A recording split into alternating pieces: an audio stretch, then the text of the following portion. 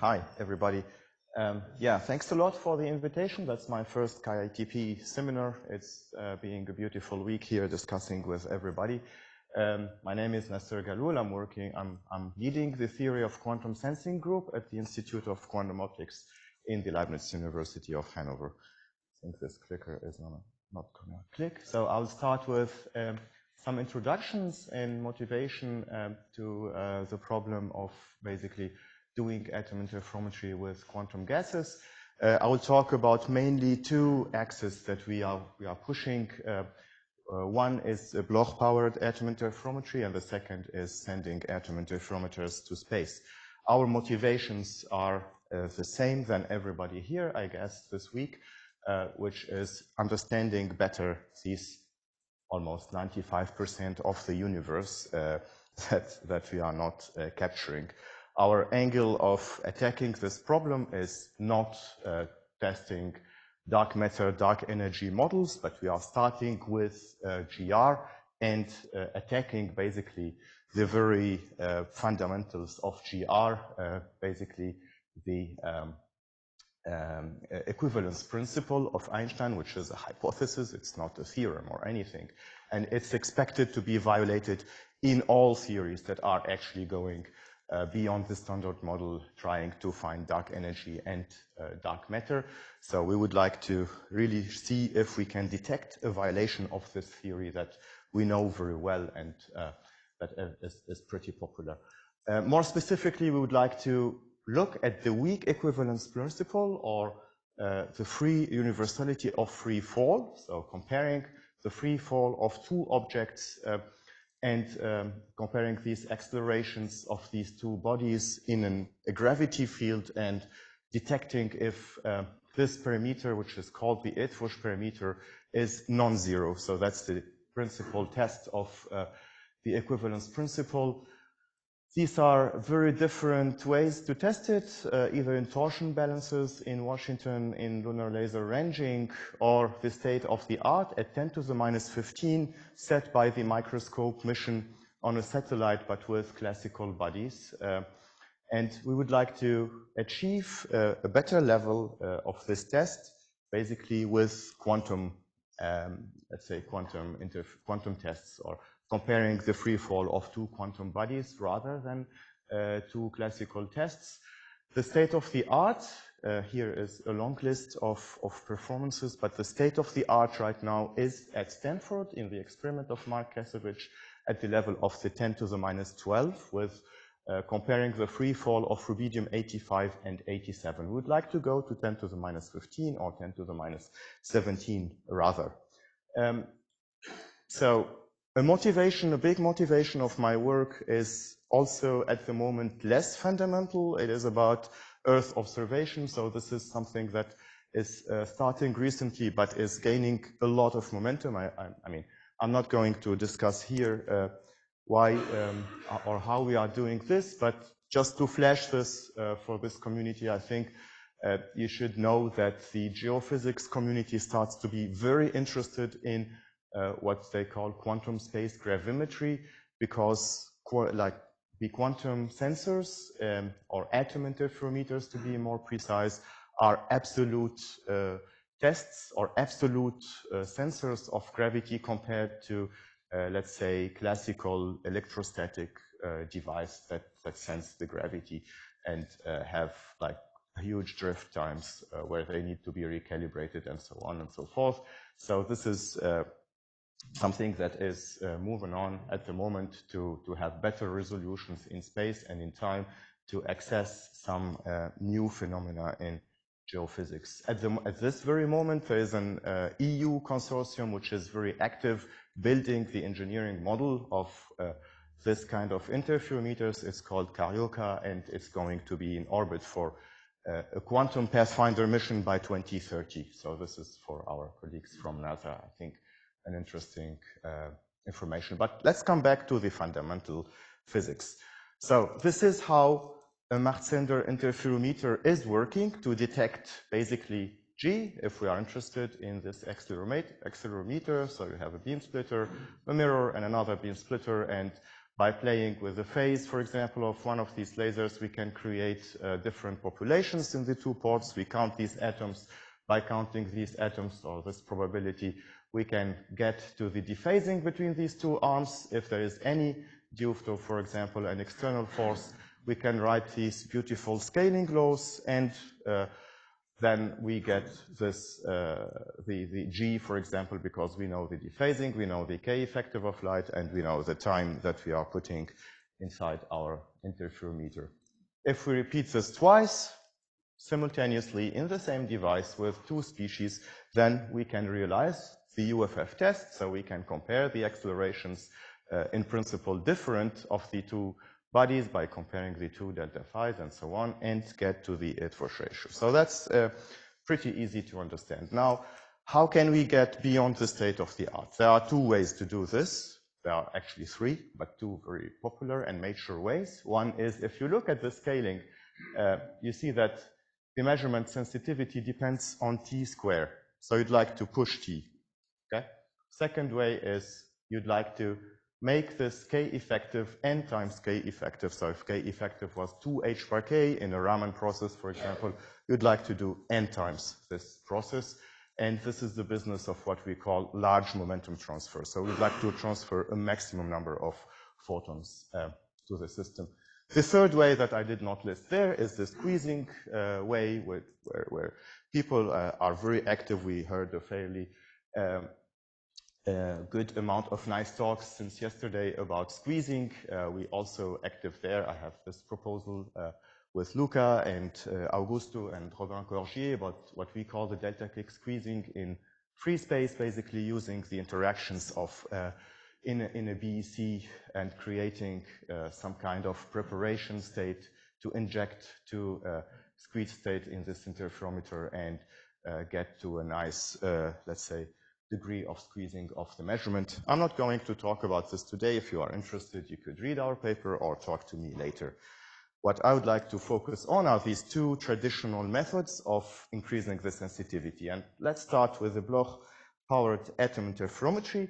So this is the principle. In fact, as I said, instead of driving a 2h bar k separated two arms here of the interferometer, you just add some Bloch pulses, say here Bloch oscillations. These are the blue regions here to basically impart n h bar k here and make this area bigger. This area, the space-time area, is exactly how your statistical, let's say, error is evolving at. So you are gaining if you increase this number n to something like 500. So if you make 500 times 2h bar k, then you actually gain 500 in your sensitivity. But most interferometers operate at n equals 1. We will try to understand why that is. So using this principle, we, for example, teamed up with the team of Ernst Rasel in Hannover, and where they did this very beautiful experiment where they started with a source here. They did what we call double Bragg diffraction to initiate some splitting, and then they imparted a fairly high number of Bloch, let's say, pulses. So here you could see the original. You cannot see the, yeah, you can see the original cloud, and then these separated clouds for different numbers of pulses, basically, or of momenta, a couple of momenta, and they could do separations up to thousands of h bar k. And this was really remarkable. When they closed the interferometer, however, they could see contrast only after 408 h bar k, limited by the optical quality of the beams. We studied this. What you see here, these shaded areas, are our theories. So we understand this. This is not a fundamental limit. This is rather basically the optical modes being not in a cavity, but in free space. That's beautiful, but we asked ourselves the question with Clemens. This is work that we do together in collaboration in Hannover. Why did people do not use this in metrology? I mean, this seems like working, and it's really improving the sensitivity by a huge factor. And we tried to look at the metrology of Bloch atom interferometers, where you are inserting basically these Bloch beams in the middle. after loading your optical lattice and accelerating it for a time t, and so on and so forth. So this is the ramp time. So we studied this problem. We found that the situation, the theoretical situation, was not very satisfactory. What people used in many papers and to understand few experiments was basically some Landau-Wiener law to explain the losses that happen in an optical lattice. If you plot things in these Bloch bands, then what you are doing, every Bloch oscillation is basically the atoms circulating in this Brillouin zone. Every time they are crossing one Brillouin zone, they gain to h by k momentum. Yeah? And you would like to stay in this fundamental band, but you cannot avoid these Landau-Wiener losses because atoms have a finite probability to tunnel to these higher bands, and you could compute that with the very famous Landau-Wiener law and get to a number.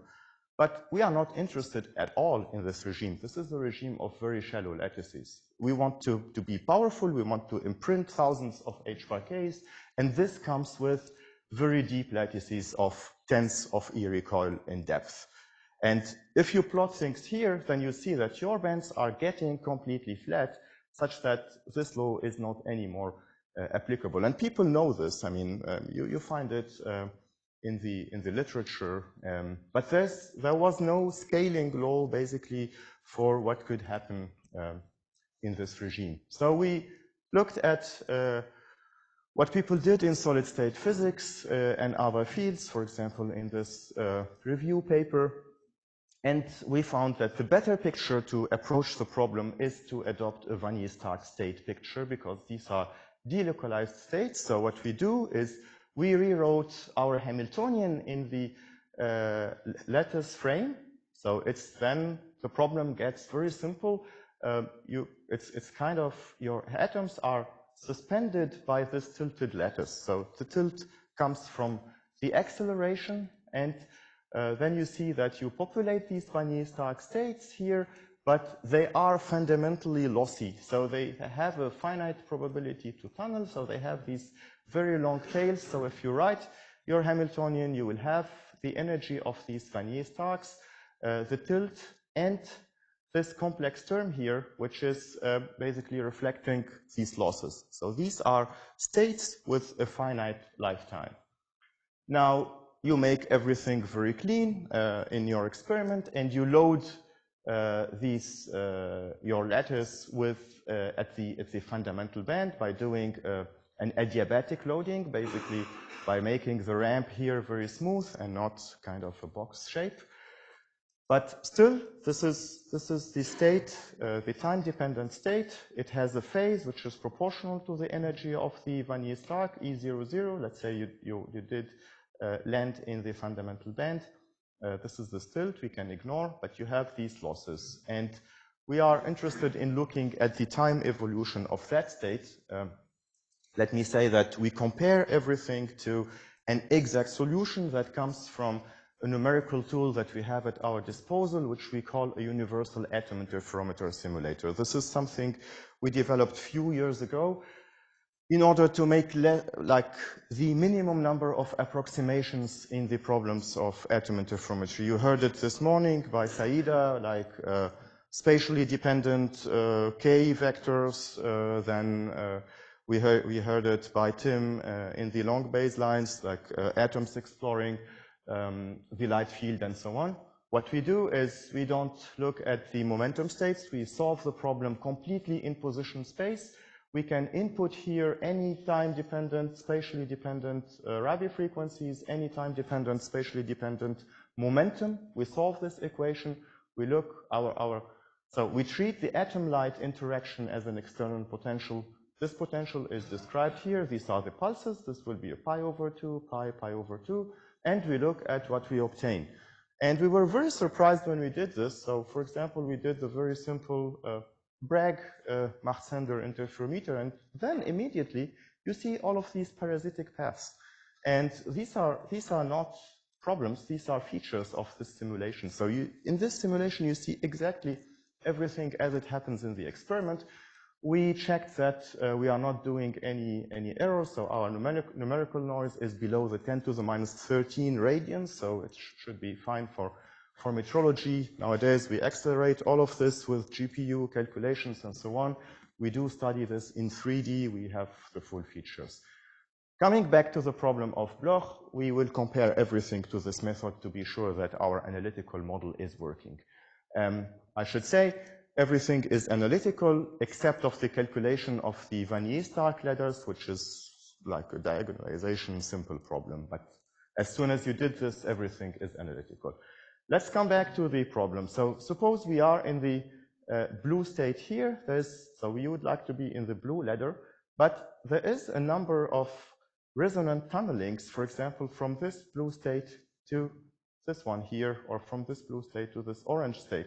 This is known as resonant tunneling in optical lattices, and this will cause for different accelerations here. So this is acceleration. More acceleration means more tilt, and you'll see that these resonances, for example, A, B, C, these cases, will result in a sharp peak in the losses that you would see.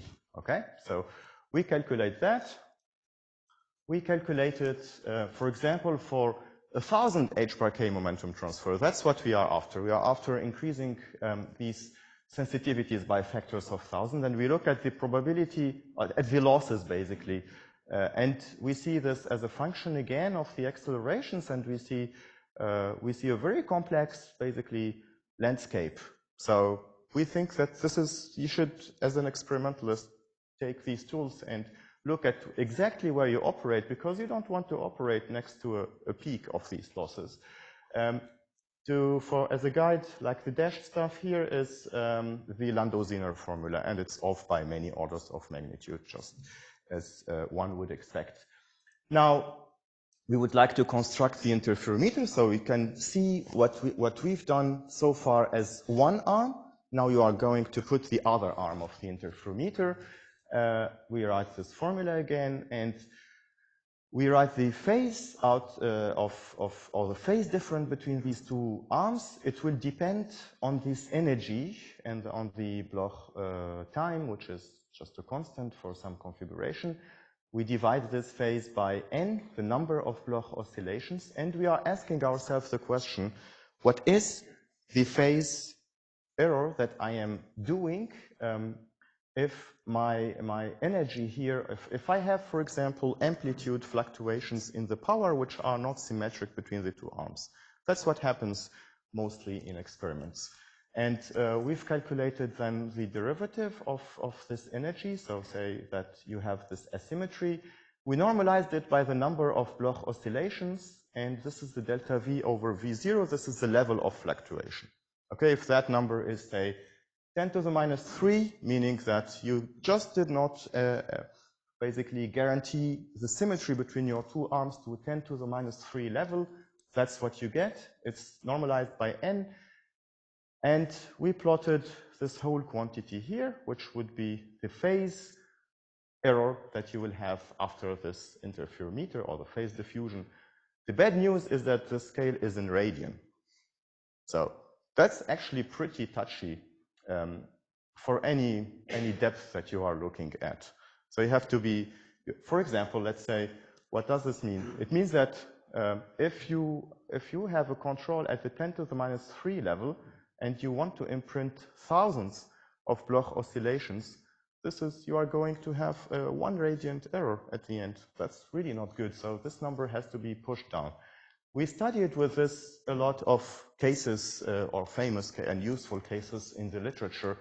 So we looked at the 1-minute coherence time of Holger Müller in Berkeley, where he levitates atoms basically in this Bloch lattice. This is exactly the same problem. It's not a spatial, let's say, spatial separation, but these atoms, in order to be levitated, gravity needs to be compensated. So it's getting a certain number of photons. And we asked ourselves, okay, what would be, why is he having 1 minute and not 2 and not 1 second? And if you put the problems that he has in his experiment, which is the jitter in the optical axis of the cavity, this is really small, but it's, for this actually quite a long time, it introduces a little asymmetry between the two intensities of these two arms. So even being in a cavity and having a control of delta V over V of the order of 5, 10 to the minus 7, if you put everything in our formula, you get a delta phi of 0.6 radians. And this is already causing the contrast loss. So that we were very happy to see that this works, at least for our formula, and that the way to go is clear. We've looked at what you would need for an H over M measurement at the 10 to the minus 9 level. Then you need a delta phi of 1 millirad, and this is the level that you would need to assure in terms of symmetry. And we looked at the very, let's say, involving problem of observing gravitational waves with atom interferometers and what it means. And it means that if you want to access these strain sensitivities of the 10 to the minus 21, you need delta phi to be not more than the microradiant level. Then you need your both arms to be at the same intensity to the 10 to the minus 9 level. So these are pretty scary messages, but better, one is better knowing about them and do the homework before. Okay, so that was the Bloch-powered atom interferometry. I'm going to talk about the efforts in the space sector now. So let's say we would like to look at these interferometers, for example, at an interferometer that works at 10 to the minus 15 level with rubidium 85 and 87. Why do I care about going to space? If I look at my sensitivity in G and plug in typical numbers, 10 to 6 atoms here, 2H bar K of rubidium, and look at what is the T that I would need there. I would need a T which is giving me a single shot sensitivity which is at the 10 to the minus 12 G per square root of Hertz in order to be able to integrate basically in something like not more than several months. Otherwise, everything that we are talking about is not reasonable. If you look at T in this x-axis, you will find that this T is a couple of seconds. So this is why we care about these couples of seconds. How do you get the seconds in free fall? You get them if you go to drop towers or fountains, or if you are on the ISS, in parabolic flights, in sounding rockets, and in satellites, with different micro-G quality and different micro-G durations. So this is ultimately what you like. You like to be on a satellite because you have a very clean environment of 10 to the minus 6 G, and you have years where you could do your experiments. So there are other solutions. So Tim talked about long baselines as we have in Hannover here that would offer you a 2T of 1 second in drop mode and 2.5 in launch mode here. There are other fountains in Wuhan in China and of course the Stanford experiment. There is also the Einstein elevator facility in Hannover that you see here, which is quite good, I think, as a facility, giving 4 seconds of microgravity for something like 300 shots a day for a height of 40 meters. The good thing about it is it's a facility, so it takes 1 ton of experiment. You come, put your experiment, you shoot it 300 times a day, you take it out, the next customer comes, and so on and so forth. So we have quite a good, let's say, so the DESIRE experiment is, for example, NASA DLR collaboration here. We would have more, I hope, in the next years. But we care about going to space because we think this is giving us more than these 4 seconds or whatever number of seconds that we can have on ground. We think we can have these platforms under control. Right now, the space business is quite mature, basically after LISA, Pathfinder, and microscope. We know that we can access platforms with a drag-free controlled at the 10 to the minus 18 level. And we do have quite a fair heritage from Earth observation experiments. One very big motivation that I like to emphasize when you go to space is to have a very typical, if you are looking at gravity, you have a very typical signal modulation. So if you are looking at a little g here and the axis of your interferometer is kept in inertial mode, so always pointing in the same direction, then your signal will be modulated along the orbit. You can never get something like this on Earth, and this will give you this very typical modulation that will be different from anything that happens on your apparatus, say self-gravity or magnetic fields or so on. So this is, if in the precision measurement business, this is very important. When we talk about having an object, and a quantum object, and observing it for a couple of seconds, I think there is no way around using the BEC. This is why all we've done in the last years was study BECs. Simply, if you take it from the size perspective and look at the size of an ensemble of condensed atoms, after 2 seconds, you see that it's something like the millimeter if it's a BEC, and it's completely out of, let's say, the interesting range for any other regime. So I think we should not talk and think about any other regime. This endeavor started in a DLR, German Space Agency powered consortium around the year 2004 and is still continuing, and thanks to this very, let's say, sustainable support, this consortium of universities led by Ernst Hasel in Hannover could miniaturize the BECs to make them machines that are able, for example, in this first generation, to be put in a drop tower. This is the ZAM drop tower in Bremen, and launched there or dropped there for a free fall of 4.7 seconds. So this showed the first BEC in microgravity. Then there were other generations. The Quantus 2 experiment was smaller and lighter and could be basically manipulated in the catapult mode. So you could create 4 BECs in one shot, as you could see here, in the 9 seconds of the catapult. A number of research on basically getting to the very nice limits we would like to achieve in terms of expansion energies were made. So this is a record expansion of only 38 pico-K in 3D for this BEC. This is a quantum object that you could almost see with your naked eye after 2 seconds of free evolution. Then the more involving and space experiments started with MAIOS 1, where a comparable, let's say, device was put in on board of this sounding rocket, and this was launched in 2017 here in Esrange in Sweden. And here you see that the space line, yeah, the Kármán line is here, 100 kilometers, and experiments were even done in this boost phase. You see the magneto-optical trap working, and then shortly after, the first BEC in space was made, and then a bunch of other experiments were made here in the 6 minutes of microgravity, including atom interferometry, as you could see here in these beautiful fringes recorded of this interferometer published in that paper.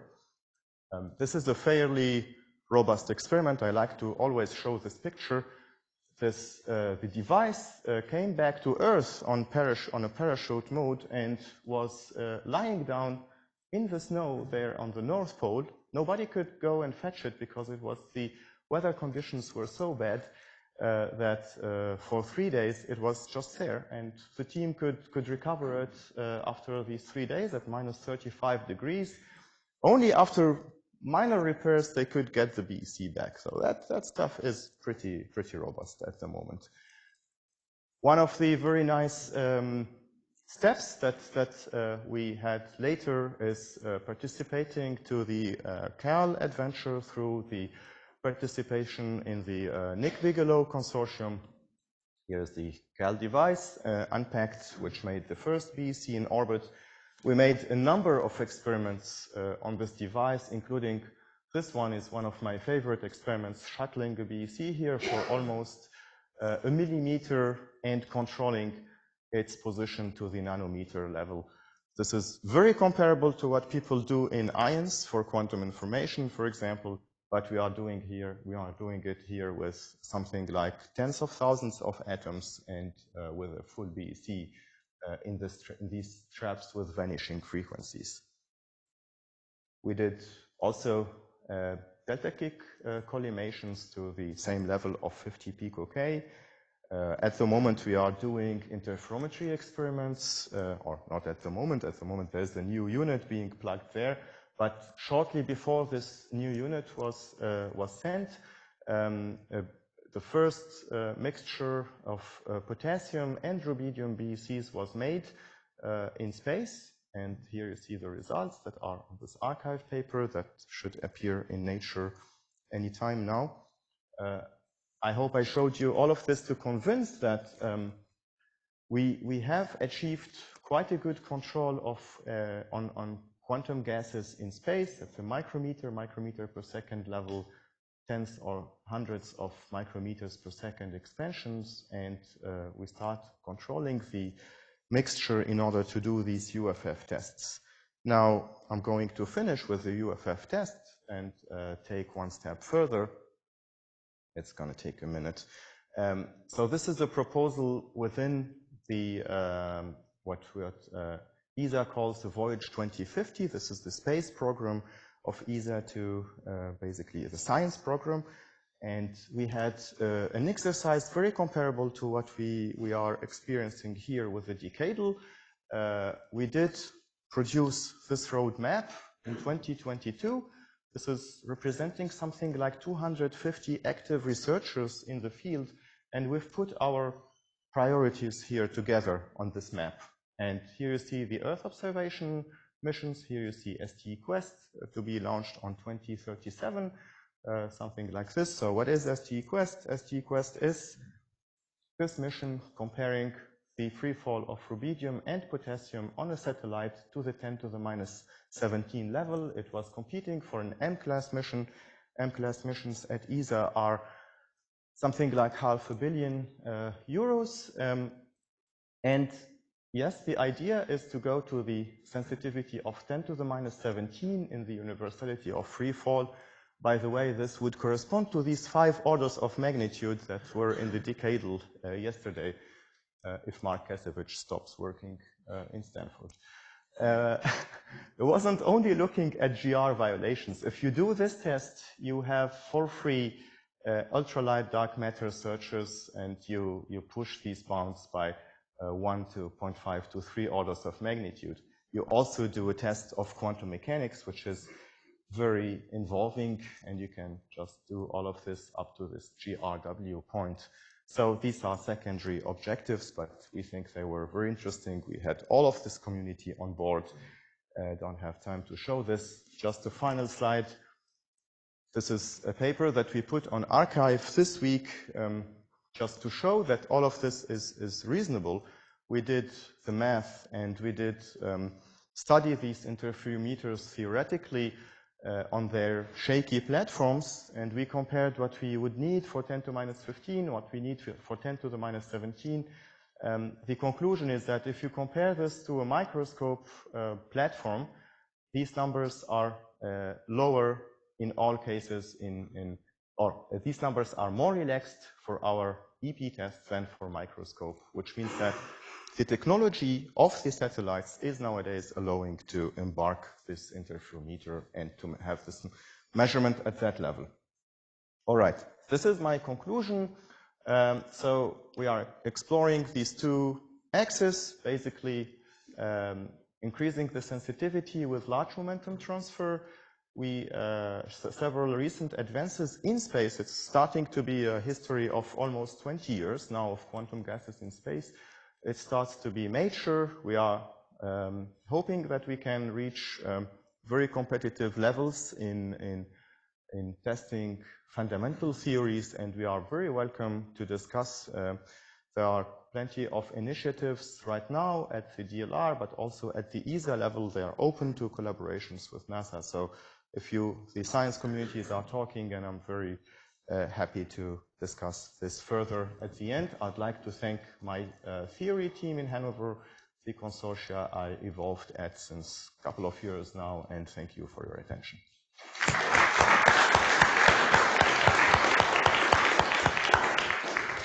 Thank you for the nice talk. Other questions?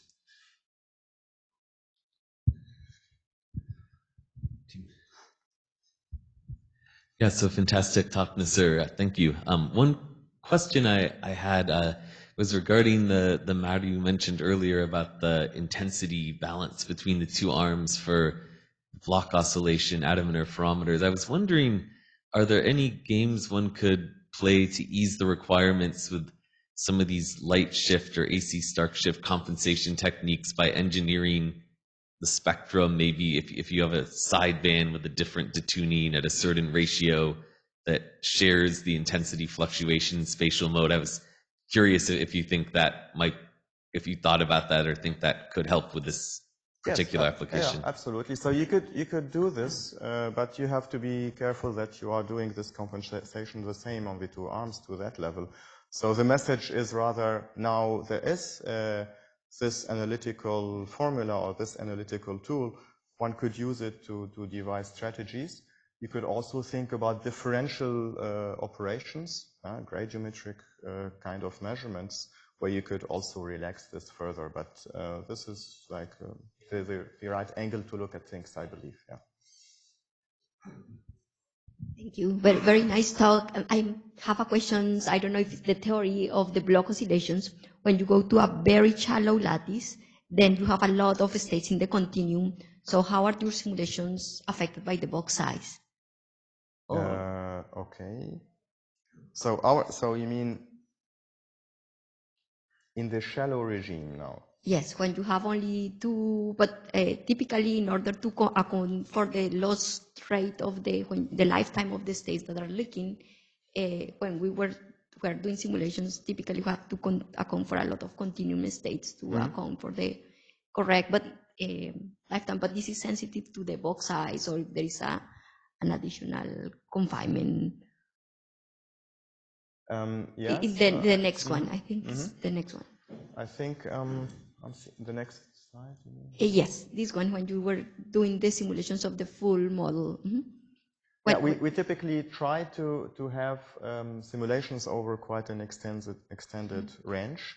And as I said, if you are in this lattice frame here, you usually do not want to go very far anyway.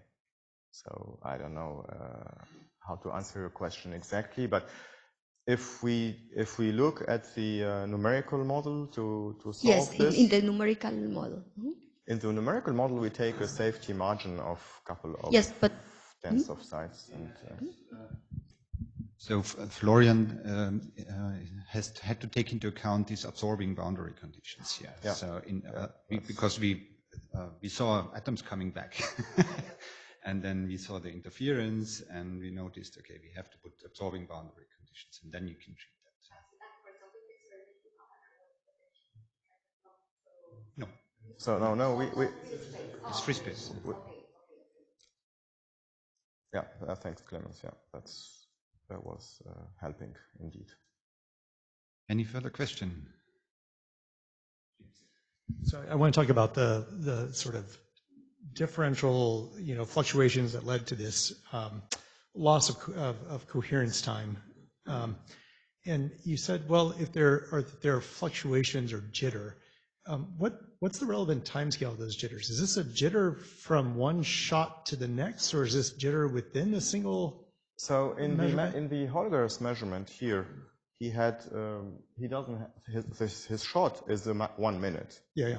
Yeah, so it's the jitter within 1 minute. Within 1 minute. And is there a part of the frequency spectrum that actually matters? In other words, like I could imagine that there might be some frequency jitter that is slow, or some jitter at a frequency that's slow compared to some kind of radial trap period. You might go, well, I just idiomatically follow that and it doesn't matter.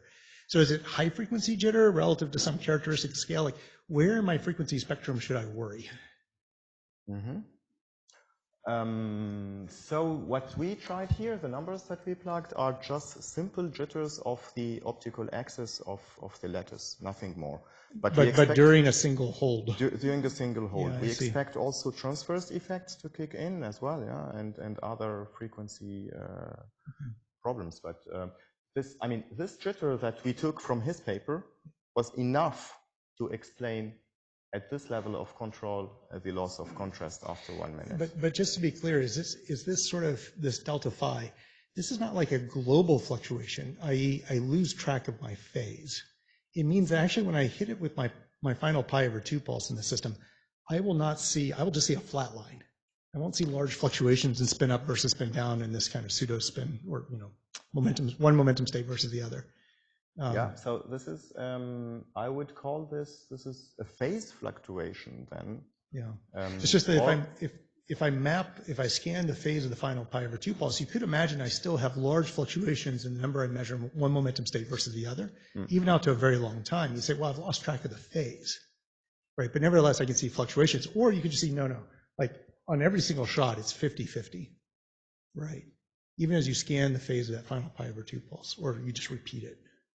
Just trying to distinguish between sort of a collective dephasing mechanism, which people think about in optical clocks, and a single particle dephasing mechanism where each individual atom is getting out of phase with its neighbors. I'm just trying to understand which this is.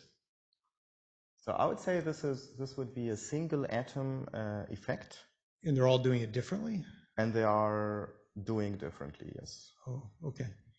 So these kinds of interferometers are still not using any many-body property. Yeah? So this is a single atom effect. This is basically. But in clocks, for instance, if your local oscillator drifts, every single atom sees the same drift of the local oscillator. That's all I meant by collective dephasing. Not that the atoms are interacting with each other. It's just that your local oscillator gets some global phase shift, and all the atoms see the same phase shift. So, yeah, I would say they would all see the same phase shift, but this would. So Holger is modeling that numerically by doing Monte Carlo simulations of classical trajectories in the Gaussian potential. And because it's Gaussian, even when they start from a point, they diverge. And then he infers from the classical trajectories the phase, the action, and that gives rise to the phasing between atoms.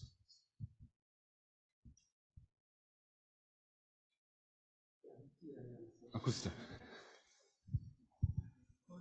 Thank you, Naceur. No, I have a simple question.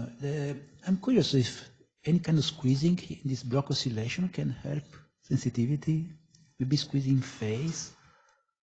Squeezing will help for sure, yes. How? Because of course, squeezing number, of course, it goes much worse, right? Because you lose phase coherence. So maybe you have to anti-squeezing number. I don't know. I did not think in this direction, to be honest. I think it would be interesting. But I think, I don't know. Okay. Be interesting. Yes, we can talk about this. Okay, I think we can close the session for today. Thank you, and thanks to the speakers.